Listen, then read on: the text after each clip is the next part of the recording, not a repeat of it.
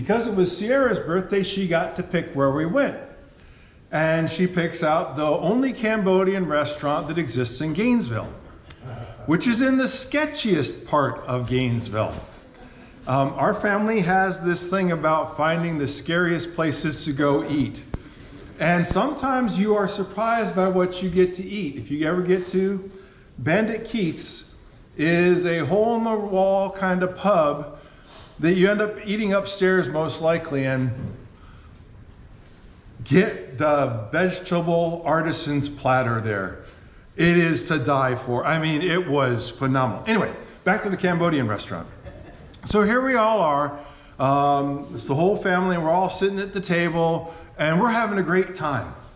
We're not just the only ones having a great time, because the cooks, who you can see the kitchens right there, it's one of those open kitchens, they're right there. Fact is, all three of the cooks are also the busboy and everything else, so either they're cooking or they're bringing something out to you. They were having a great time with us. So we get to the end of the meal, and the guy walks up that started it all off, and he goes, okay, I have the check. I said, I got it. You got it for all of them? Yeah, I got it for all of them. Do you always smile like this when you got it for all of them? I said, yeah, of course I do. You're a good man. Think about that. Think about why he would say that at the end of a meal. Okay, maybe he's after a bigger tip. Or think about why he said that and what caused that. Don't think about me. Think about a person responding that way after they've been interacting with a group of people.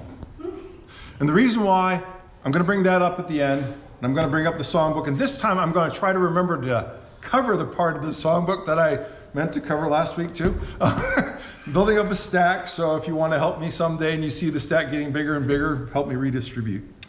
Anyway, title of the sermon today is One. And I'd like to go first to Matthew 18:20. For where two or three are gathered together in my name, I am there in the midst of them. Think about that. How many of us are here? I think we're a very large 2 or 3. Who else is here?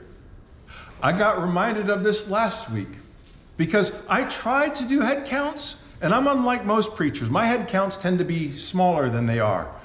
I get done doing my head count and I came up with 39 or 40. And Boone tells me it's 42. And I'm thinking to myself, how did you get that big? Oh, well, there were some in the back. And I'm thinking, I knew about those. And you can't forget the one who's always here when there's at least 2 of us. And I'm like, I never thought about including him in the count. Thank you. But do we think about that? Do we think about the one who's here in our midst when we gather in his name? Matthew 4:8-10.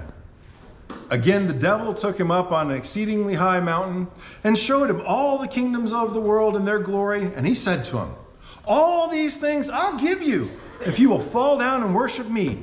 And then Jesus said to him, away with you, Satan, for it is written, you shall worship the Lord your God, and him only you shall serve. And if we want to look at a passage very similar from the Old Testament, Exodus 34:14, for you shall worship no other God, for the Lord whose name is jealous is a jealous God. Now, think about what Jesus did there. When he's face to face with Satan, when he's facing what for him is a temptation, why did he come here? To have an impact on the whole world. What was Satan offering him? I will give you all of it, because if you bow down and worship me, it's all mine anyway. So, you want it? I can give you the biggest piece, because I got the shortcut. It was a temptation. Because why? Because he wanted to have the people respond. He wanted them to do the right thing. And you know what?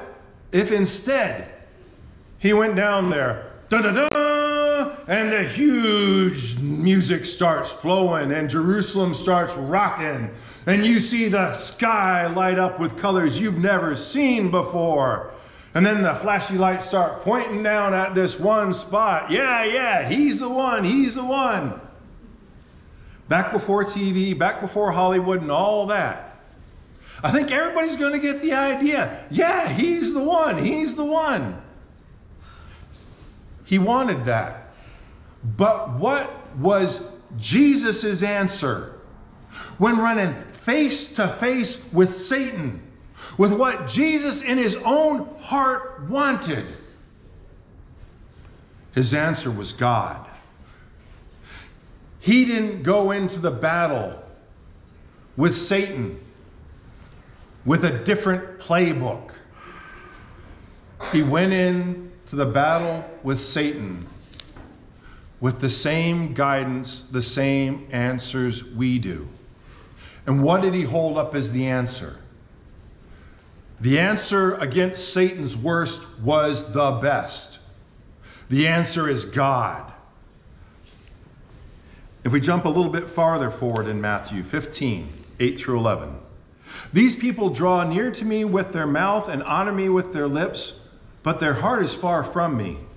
And in vain they worship me, teaching as doctrines the commandments of men. We find here that you can't just pick and choose what you're comfortable with when it comes to drawing near to God. Jesus could have accepted that kind of help. Would there have been anything sinful about a light show? Would there have been anything sinful about the herald angels pointing down and say, he's the one, he's the one, he's the one? Of its own, no. Giving in and accepting Satan's answer instead of the Father's is where it would have fallen flat on its face. Why? Because it wasn't what God gave. God gave Jesus instructions, just like he gave John the Baptist instructions. You have a mission. You have a purpose. You are to go. Here's how you go. Here's the word you use. Guess what? It's the word they've been using all along. You don't give them the Jesus New Book. You point back to who? To God. And you show God to be who he truly is. And because he is that answer all the way back to in the beginning, he still is the best answer when going toe to toe with the guy with the pointy horns and the pitchfork and the tail, or whatever you want to look at him as. Because while I made a joke about that, it's so not a joke when it's a temptation I feel. The thing we got to realize with all this is, where is the heart? Is the heart with what makes me feel good in coming to worship God? Or is it bringing to God what God's asked of me? Is the answer, when I'm facing the worst, my own answer? Or is God's answer the standard, the best, even for Jesus himself? Think about that one. And when we're talking about all this, what's in the heart? And who's in our midst? And I'm not talking about Sunday morning. I'm talking about when you're sitting in a Cambodian restaurant in the scariest part of town. And okay, Gainesville's tame compared to, what was it, Tupelo? Is where Bandit Keith's is. That was even a sketchier place. where nobody from church was probably going to catch us at Bandit Keith's. In fact, some of them would have questioned us for walking in there. What they saw at Bandit Keith's would have been what they saw in the Cambodian restaurant. If they can't see it on Saturday night, what are they seeing Sunday morning? We need to realize there's a big difference between being worshipers and being fans. Because I'm a fan of good football. Notice I didn't say the Gators. I enjoy watching good football. Notice what I started that out with. I enjoy. Because when I'm with my family, Tyler and Vicky, are extreme Gator fans. And they are rooting for the Gators no matter what they're doing on that field. I already told you what I'm a fan of. I'm a fan of good football. I'm watching how the center's performing. I was a center when I played football. I'm watching how the defensive and offensive line is performing. I played guard when I played football. But what happens the day after? Well, the day after, you're going to hear Tyler grumbling if the Gators didn't perform up to his expectations. What about Monday? Well, they've probably forgotten about it. Now it's 2 days past. Fans are there when it's rocking and in the moment, when it makes you feel good. And yeah, I'm up because that was a cool play. I really enjoyed watching them do that because that showed skill, that showed determination, that showed their head was in the game, that showed. And come Monday, I probably won't be able to tell you what play I was even talking about and what were the two teams playing. Because while I might be a fan of good football, how committed is a fan really? Okay, some of them go to extremes. But what's the difference between being a fan and a worshiper?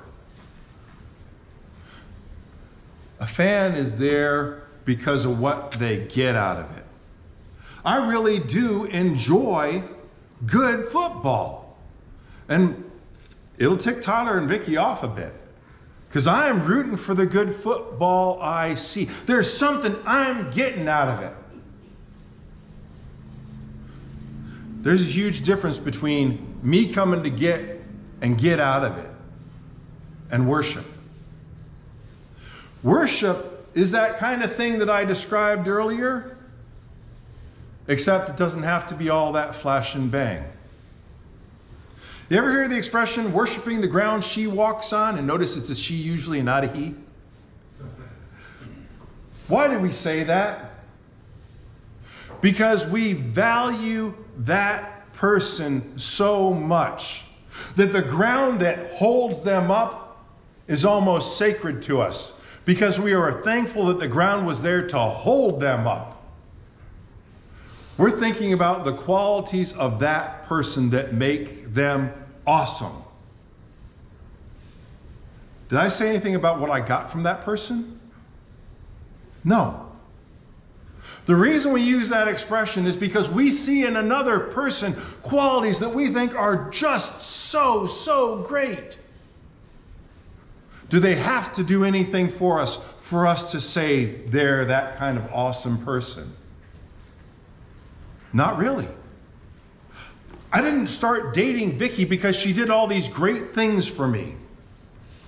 I didn't watch the way she interacted with other people and say, oh, because she's done all these things for me, therefore that's the kind of person I would like to go out with and eventually marry. And okay, yeah, I'm the one of the crazy guys that picked out the people I was willing to marry long before I was able to date them. I just said, that person I'm not going to go out with, because I wouldn't consider ever marrying them. They don't have the right kind of qualities. Worship isn't about what I get out of it. It's about recognizing the awesome beyond belief that exists that no matter what good I may or may not receive, that's still awesome beyond belief. And the cool thing is with God, in the beginning, God. And then he starts listing off, and it was good, and it was good, and it was good. Before we're here, before we're even conceived, what is God doing? He's already laying the foundation of awesome goods. How awesome? We split the atom and we're still here. We knocked the atom bomb a couple times. We're still here. We got the diseases. We're still here. We've done a whole lot of stupid. And we're still here. Why? Because God's good is greater than our mess up. God has shown himself again and again in ways great and powerful. Take a look at the universe. We can't fathom its bigness. I don't care if you give the examples of how many Earths would fit inside the sun and how many suns would fit inside of a cloud. Who cares? Because the truth is, I can't envision how big the Earth is. I have problems visioning the distance it is from here to Gainesville, because you know what? I can't see that. I can see it on a Google map or something like that. But that distance is beyond me. What I can relate to is love. God put it in this world in so many different ways. It's like a fingerprint. You know those little itty bitty ridges when you see it when they do, crime type of thing, and there's those fingerprint things.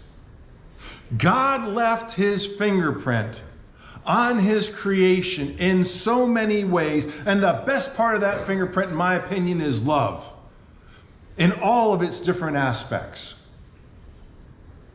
He left that fingerprint on his creation to show us in a smaller way the magnitude of his love and what he's willing to do and has already done for us. When we think about worshipers, it's seeking God, as I've already said, not on my terms. Oh yes, I worship God, and the way I'm going to do it today is by going out and fishing. No, that doesn't cut it. Because that's not what God asked for. Any more than me giving Vicki the bigger cut of steak the first 5 years we were married worked as far as showing her how much I loved her at dinner time. Yes, I did that, and it wasn't until I got laughed at about it in a young couples kind of group that I came to the realization I've been doing it really, really wrong, haven't I? And everybody's like smiling big time. Oh yeah, Rich, you've been messing up. Because I wasn't seeking to be pleasing to Vicki on Vicki's terms. I was trying to be pleasing to Vicki best way I knew how. Thing that I enjoyed the most in life at that time was steak and potatoes. Just the truth of it. And I thought I was doing great. And I was wrong. Because I wasn't seeking to be pleasing to Vicki based on Vicki. And everybody can understand, yeah, Rich, you blew it. Do we understand that when it's God? That if we are seeking God, striving to worship God, it needs to be founded in his ideas, his examples, instead of seeking self. Because the truth is, a big part of why I was giving her that bigger cut of steak is I'm showing you how much I love you, hoping you're going to show me how much you love me. Because truth is, what's a lot of our love? I'm hoping I get back some of what I'm showing. Because we're missing the mark. And we have to learn and grow. Because when we show love to kids, and I'm talking about when they're babies and their diapers stink to high heavens, I got what we used to jokingly call sewer detail. Because when it smelled like the worst sewage you ever heard, oh yes, it was definitely my turn to change the diaper. Bilge water, that was the other word I used to use for it. When you're talking about the bilge water diaper changing time, Anybody here get a really great, good feeling about changing the real nasty stinkies? I didn't, especially when the goofball would put their hand down at it and fling it. In which case I really didn't. I wasn't committed to the good of the experience of changing the diaper. I was committed to the good of doing good regardless of when the poo was flying. You hear the goofiness of that. It's not goofy when we're trying that with God. Trying to do what we think is right based on what I would want is not trying to do good based on what He wants. When we come together, and I'm trying to push through real quick, and I'm probably not going to get through all my slides. If worship is what I get out of it, am I worshiping? Or am I fanboying it up? Truth is, I'm not worshiping. Because if the measure of how worshipful the worship service was how much I got out of it, does worshiping the ground somebody walks on sound like I'm getting a whole lot or I'm giving a whole lot because of how high I hold that person up?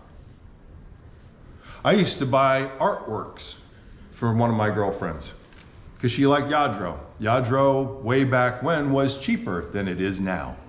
So I could buy Yadro pieces for $100 to $300 to $400.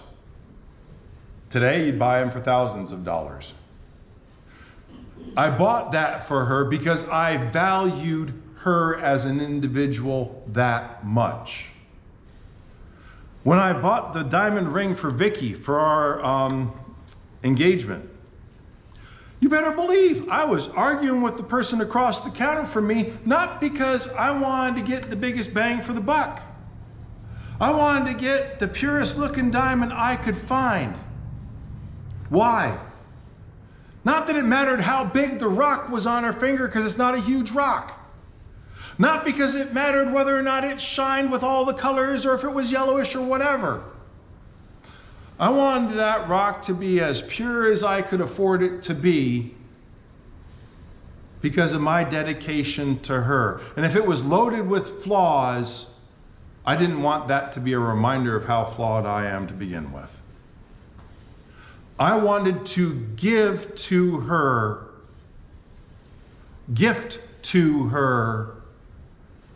a value that at that time I felt was worth a whole lot more than me. Worship isn't what I get out of it. Worship is what I'm offering to God. It's how I'm able to come to a congregation, I'm not pointing the finger here, and have it be a joyful noise coming out of what's up front. I've even been in charge of selecting some of those joyful noisers. And I'd rather have a joyful noise up front who's given their all to God than have the guy that's got the tuning fork and directing it perfectly. Every note is perfect. It's flawless. He's got the tempo exact. He's memorized every song in the book. He knows all the verses, and it is done perfectly. It's not about him. It's about what's going on inside of me. So it doesn't matter if he's perfect or if he's energetic for God. Yes, it does. Because if he's energetic for God, so am I. It's not about how flashy the guy is up front. It's about God. It's about bringing to God, bringing our focus, bringing our heart to God. Because, oh, by the way, he's the one next to you. Not just Sunday. Even in the Cambodian restaurant. Because is worship confined to Sunday morning? Real worship isn't like being a fan. I don't turn it off when I turn off the TV set. I don't turn it off a couple days later because I really didn't pay a lot of attention to the game. You don't turn off worship. Because when is God less than God? He's not. Jumping back into the Old Testament. Psalms 122, verses 1 through 9. I'm probably not going to get to all the way. I was glad when they said to me, let us go to the house of the Lord. Think about that. I was glad because of the singing I was going to get to hear. Wasn't glad because of the show I was going to get to watch. I was glad when they said, let us go to the house of the Lord. Our feet have been standing within your gates, O Jerusalem. Jerusalem is built as a city that is compact together, where the tribes go up, and the tribes of the Lord to the testimony of Israel, to give thanks to the name of the Lord. Wait. What part of what I got out of it is there in what we just read? How uplifted, how awesome does it sound when people are giving thanks to the Lord? As far as like when you hear a beautiful song and you're going, oh yeah, that's really nice. Do we get that? Yeah, that's really nice feeling out of giving thanks to the Lord. No. Because that's not worship. It's not what worship's about. Because what are we focusing there on again? Me. Did I feel inspired? Did I feel uplifted? Did I feel challenged? Did I? Worship's about God. Worship isn't about just when we come Sunday morning. It's about who we're becoming. Christian, Christ-like. If they can't see it in the restaurant, is what they're seeing Sunday morning the real thing? It's about making the intentional, purpose-driven choice. Because let's turn around one that's really, really wrong and let's make it a really, really right.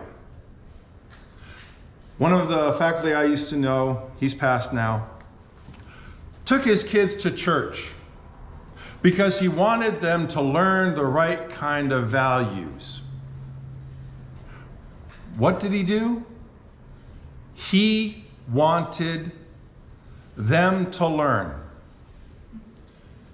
Was he going to get the right thing out of church? No. Because it wasn't about God. It was about what he was going to get out of it for his kids. About what he was going to get out of it for his family. That's the wrong perspective. Now, let's turn it around and make it right. If he came to worship God, and he brought his family with him to worship God, and he showed his family, based on God's standard, what it meant to worship God, not just Sunday morning, but with every ounce and fiber of his being every day.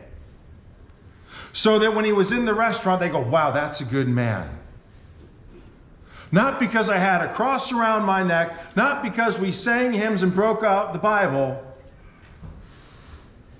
but because what they saw. How will they know they're Christians? By their love. Couldn't deny that family there. When we seek to put God where he belongs in our lives, then our kids are going to have that right example. Our families are going to grow stronger in God's right example. But if you try to turn it the other way around, I'll guarantee you it will fail.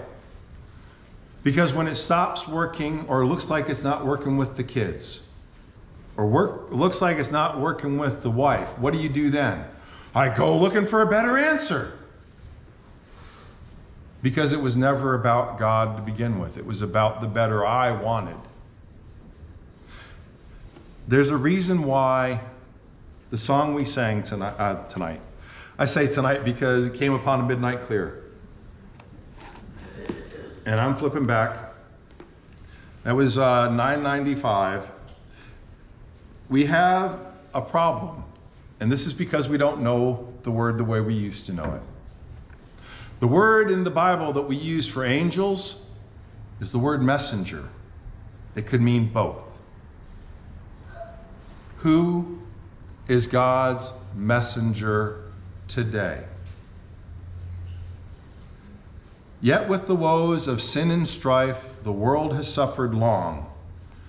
Beneath the messenger's strain have rolled 2,000 years of wrong. Because are those messengers heralding the newborn king for 2,000 years? Or is there another set of messengers that have been proclaiming the same thing for over 2,000 years? And men at war with men hear not the love song which they bring. Who is still bringing that message today, and why? Oh, hush the noise, ye men of strife, and hear the messengers sing. Nobody in the world is going to believe you when they say, oh yeah, we hear the angels. Because I don't hear the angels. Who are they going to hear? Who are they going to see? Who are they going to respond to as having the love of God in them? Those who worship God. We make a choice. We make a choice because sitting right next to us right now is the Son of God, or standing beside me. When we go out into that world, even though we don't have a scripture saying it, who knows what I'm doing 24/7? God does. Just like he's standing there beside me. What difference should that have in my life? Should I be recognizing him even more so than the woman who I worship the ground she walks on? And I don't mean that in the wrong way. I mean I respect everything that goes on right in this life relative to Vicky, and I know that it's because of God that anything is going to go right. And I am so thankful to God that that ground is there to hold her up some days, because I can't do a good enough job of holding her up myself sometimes when she faces the worst. We need to work with the understanding. We're here for God, not for me. That when we come together, we are bringing worship to God. Because the truth is, if I want that right family, if I want that right relationship with my wife, if I want things to go right at work, it all starts with going right with God on God's terms. Because he's the one that's going to bless my family, going to bless my wife, going to bless my job, going to bless all that I do if I have made him God in my life. He's that number one. Or he's not that number one and I'm only talking a good game. He called us by his goodness from the beginning. Whether that be the little boy who grew to be a man who went to Calvary. And the cool thing about that, and I love the fact that it was brought up as part of communion. We don't think about it, but I looked it up. It was Numbers, because I've been cruising through the Bible recently. As far as I'm cruising, I'm going at 1.5 speed and listening to it while I'm doing my daily part. I'm also listening to the whole Bible too. And I went cruising through Numbers, and it's like, oh, there it was, the star. Numbers 24:17, I believe, is the passage where it talks about, and up from Jacob shall rise a star, and the scepter shall not depart from his feet. It's not just a hope. There is reason to worship God because of all that he's done from the beginning, showing not just his love, his power and authority. And I don't mean in the miraculous. I mean in the very simple truth that this world is still here today. That's an awesome that in the beginning God created.